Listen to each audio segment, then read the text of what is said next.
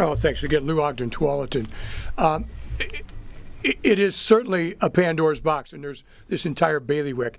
But there are two key issues that we believe our citizens support across the state broadly, and that is a couple of inequities that Mayor Bemis mentioned, and specifically, and these are tenets advanced by the League of Oregon Cities as well. First of all, reset at sale.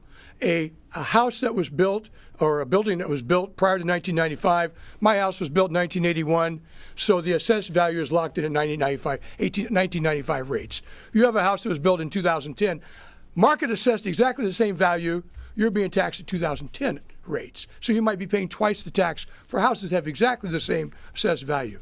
No one wants to be in that situation, to be paying twice as much taxes as their next door neighbor. The other one is ballot measure 5 actually allows bond measures to be outside the caps. The theory there is people get to vote on a bond measure, so they don't need to be protected by the caps. That doesn't apply to operating levies. So we're asking the operating levies be also outside the caps. So if a local community wants to vote to have operational money for their swimming pool and not close it down, and they're already at compression limits or at the caps, they can't do that.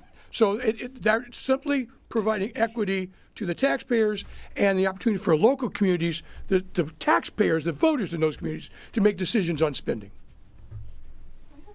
Questions